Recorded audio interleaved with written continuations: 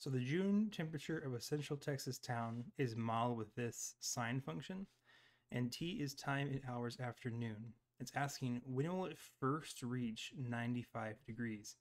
And there's going to be two temperatures where it's going to reach 95 degrees. So when the first one reaches is what we're looking for. Well, really all we have to do here is plug 95 in for the temperature and then solve for T. Okay, and the first steps, of course, are going to be subtract 68, then divide by 95. Let's do that.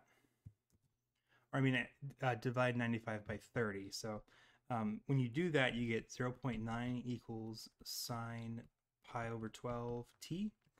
And now we just need to take the arc sine of both sides. So doing that, it's going to give us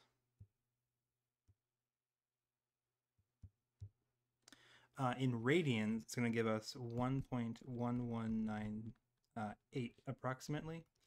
And we get pi over 12 times t. Now all we have to do is multiply by 12 and divide by pi. So multiplying by 12 and then dividing by pi. I'm just doing this on a calculator here. That's going to give us approximately 4.277. 4.277, that's about 4¼ hours after noon. And that is going to be 4:15.